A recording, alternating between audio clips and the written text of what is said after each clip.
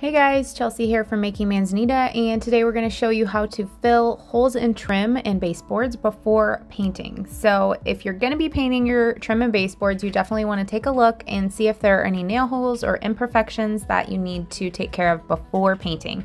And this is what we typically use. It's DAP Dry Deck Spackling, and we love that it goes on pink, and then as it dries and is ready to paint, it turns white, which is great for beginners, so you don't have to even think about when it's ready to paint. So you want to start by taking a good look at your baseboards. If you just installed them, there'll be definite visible nail holes, and you can just fill those. We typically just use like our index finger with the spackle and just push it into each nail hole, and you want to leave a little bit on top, so you want to overfill it a little bit because you're going to be sanding these smooth once it's all dry. And if you didn't want to use your finger, it's totally fine. You could use just like a flat putty knife. Those are really affordable to buy, and they work the same. Just be sure to overfill it and have a little bit of spackle on top of the hole so you have something to sand and the hole gets completely filled.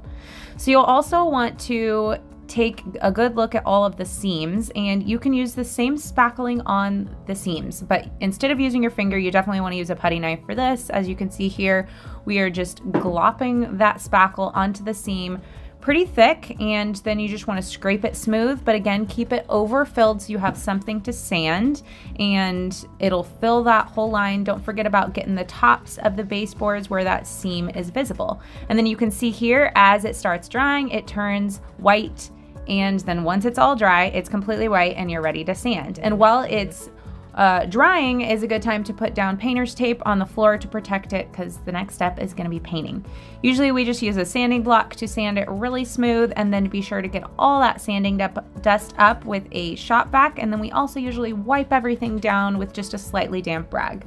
Next, you can move on to painting, and for painting baseboards, we usually use Behr Ultra Paint, and we use a semi-gloss finish. And one thing that we do in our house is we keep all of our trim and baseboards and door paint the exact same color throughout the entire house, so we never have to try to remember what color it is, and it makes touch-up easy because we usually always have that paint on hand.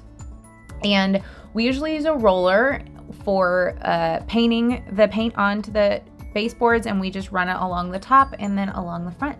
So this is how it looks like once it's all painted, and of course we still need to go back and touch up and do the walls, but this is how it turned out. We were working on the baseboards in our living room, so these are the baseboards that you saw us patching, and they look great, don't they, once the room was all done. If you want to see more of this room renovation, we have a full video walking the whole tutorial through that renovation.